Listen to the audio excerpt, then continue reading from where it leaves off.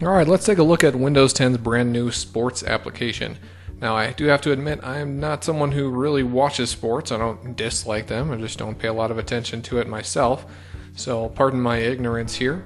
But as you can see, the home screen of the application is very attractive. It's got a very nice design. Some nice animations here.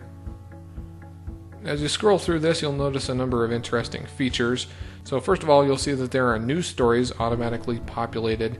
These have, I'm guessing, nothing to do with your personal interests, because up here you can add favorites. So you can maybe add your favorite sports team, so you can sort of personalize the app to show information on this home screen about teams and sports that you care about.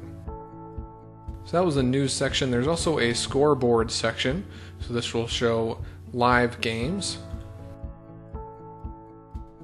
And there's slideshows specifically for viewing photos and then also videos. What's interesting about this application is that you can then browse by sport. So if you just want to see information about NFL, you'll see stories, scoreboards, standings, videos, and slideshows specifically about the NFL, and so leaving out those other sports. What's interesting about this application is it's actually sorted based on the different sports. So as you can see here under the NFL section, you can browse specifically stories about the NFL. You can see scoreboards specifically about the NFL as well, standings, videos, and then slideshows also.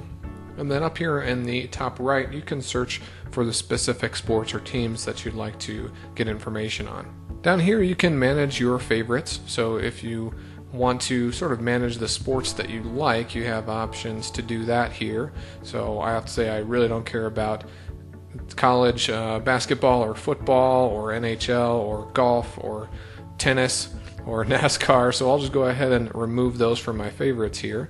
So those are favorite sports, so you can customize that. And then you can also add favorite teams. So I live in Colorado, so maybe I'm interested in the Broncos, so I can go ahead and add them as a favorite. So from this area, it makes it much easier to keep up with the specific sports and teams that you are interested in. So that is it for the new sports app. Thanks for watching.